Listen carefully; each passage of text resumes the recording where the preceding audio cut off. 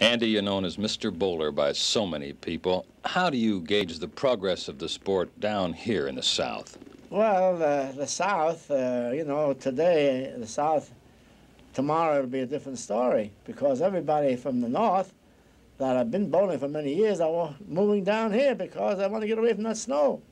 I mean, we're being invaded again by, yes, by bowlers this time. By bowlers this time, yeah. So you think the sport has to grow down? Oh, it has to grow.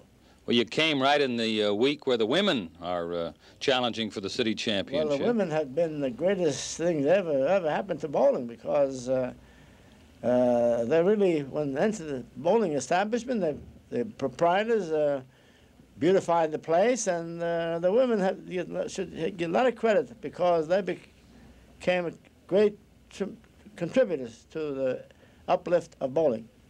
You've been in the game over 6 decades, and you're still bowl, don't you? By the line? No, not by the line. I bowl by the hour. I don't know how many lines. I just throw the ball and the rest up. I bowl on 2 lanes continuously for about a couple of hours every afternoon when I'm home.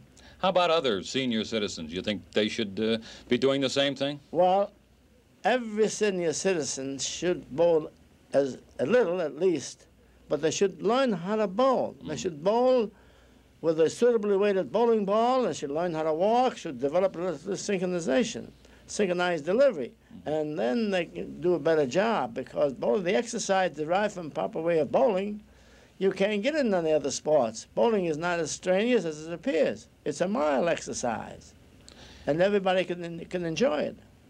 You say it's coming down here, and yet we don't have the kind of weather they have up north. I mean, you know, we can play golf almost all year long down in the South. But not at night. Oh.